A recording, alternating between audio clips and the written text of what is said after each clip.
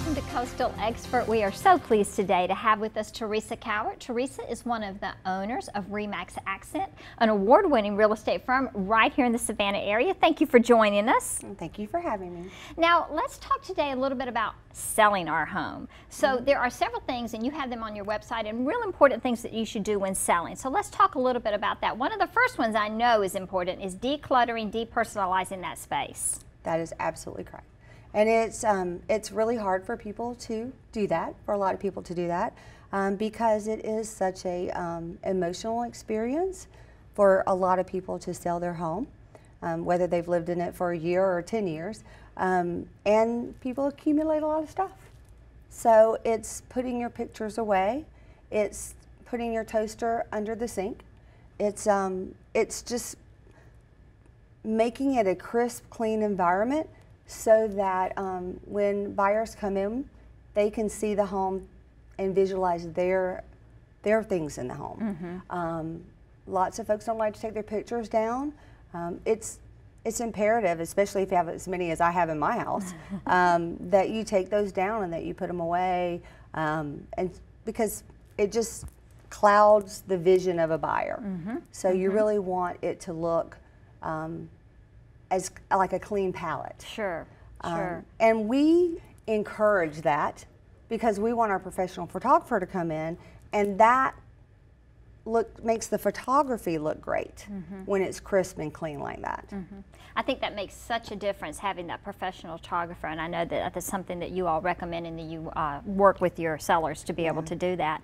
Now, another thing that's on your website that I thought was good was a fall vibe. We're in the fall season right now, and curb appeal makes a big difference. Let's talk about that. You know, just a little bit goes a long way. And we have buyers that bake cookies, or put the little cinnamon cloves in. So anything that you can do to make your home more inviting. People leave music on. If they have those systems, they'll leave the music very low. They'll have the air fresheners and that kind of thing. Anything that you can do that welcomes someone into your home when you're not there is a great idea. The lights on, shades open. It's not very appealing when you go into a home and it's dark.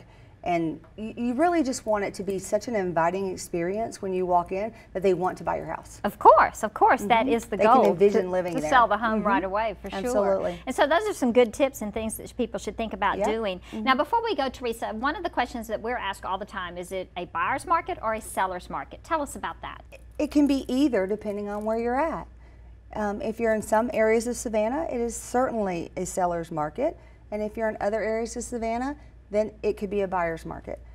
It really just depends on where you're at. And you need your realtor to help you negotiate those areas and kind of tell you where you're at and what you should expect. You know, whether or not you can offer a little bit less, or whether or not you should go in at full price, or whether you may be in a multiple offer situation and you may need to go above what the actual asking price is.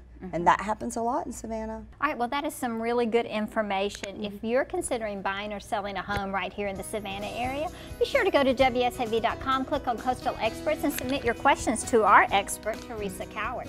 Thanks for joining us today on Coastal Expert.